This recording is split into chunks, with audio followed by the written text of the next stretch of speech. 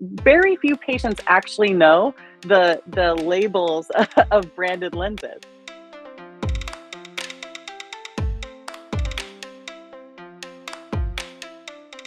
One of the things in our original conversation that really I sympathized with is this whole idea of, having the non-big branded, I guess, eyewear lens companies being sold, like maybe for progressives or anything like that. And this whole idea with private label. What is this odd reaction that you're running into when you're talking with offices about private label?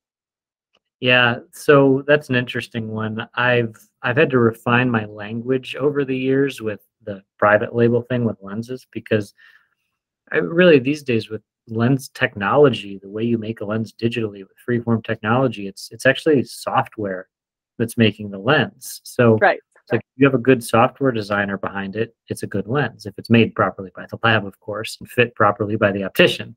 Right. But people have this perception, especially in larger practices, I find, or practices that have been working with brand names for a very long time, that somehow private label equals less quality. And Okay. it doesn't necessarily. Sometimes brand Right. name equals less quality. It just happens Right. to be a brand behind it. Or sometimes brand name means, you're paying for a $25 million marketing budget and the hype that goes with that, rather than quality at the end of the day. So Right. I usually liken it to baked beans. That's how I think of lenses. And so, I could go to the grocery store and I could get the grocery store's brand of baked beans, or I could get some, Bush's or some popular brand of baked beans. I don't know anything about Bush's baked beans, so they can't come after me after this. But let's say theoretically that it's the same beans going into a different can with a different label. Maybe Okay. it is, maybe it isn't. I have no idea. But at the end of the day, I've never really tasted a difference between one baked bean and another. But one's private label. It's less expensive on the shelf. And people have gotten into this mindset where higher priced equals better, lesser price or lower price equals worse. And Yes. is that the case? It's not necessarily these days. That's just kind of, I think, a remnant of an old school pricing model that's quickly becoming outdated.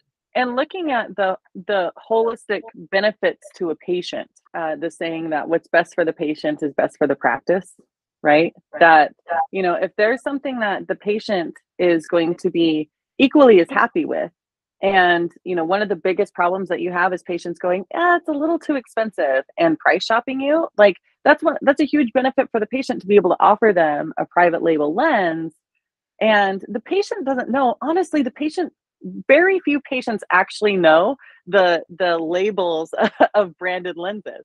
Very Yeah. few even do. They're just there because they're seeking our expertise, right? And when you go into a heart doctor, and you have a heart transplant, the heart doctor doesn't go, this heart option, this heart option, Right. this heart option, right? Right. They're going, hey, this is what's going to be best for you. And you go, okay, doc, and you get your heart transplant or whatever it is, a heart valve or whatever it is, right? So it's really interesting how, the kind of commoditized thing of lenses a lot of times is our own mental stop, Mhm. between us as the optical team and being able 100%. to just deliver the recommendation. How many people go in with a preferred stint option? I prefer this brand. This is what my all my family members who eat too much trans fats have used over the years. I mean, people don't do that, and I think, in my experience, it's very rare that you get a patient who actually comes in specifying a name brand when the practice didn't set them up to want that name brand already. Right. Right. If there So is, it's because it was already prefaced with that. Yes. yeah, exactly. So now, in some cases, you get people coming in who've seen commercials or heard radio ads, and they hear a brand name, so they think it must be the thing they want. Or it is a brand name that they've been wearing for years, and they just know it because the office talked to them about it. I mean, you can't, we don't have to hide the name brand from patients, but I think there's a Right. lot less benefit in the long run to practices, to private practices, to push brand name, or even if they're using a private label, to use name, because the practice needs to be the expert, not the Right. lens. And the Right. lens needs to achieve the needs of the patient, but the practice needs to be the expert, not, what if all of a sudden that practice can't get the name brand they've been pumping out for 20 years for some reason, or if that brand, which Right. I've seen before with major manufacturers who I cannot name here, multiple major manufacturers, where they go through a 1, 2, 3 month period, or sometimes shorter, sometimes longer, where there's something funky going on and there's a lot of problems. And if Right. you're tied into a brand rather than tied into you being the expert, it makes it harder to pivot when you need to for the sake of your patients and for your business. Right.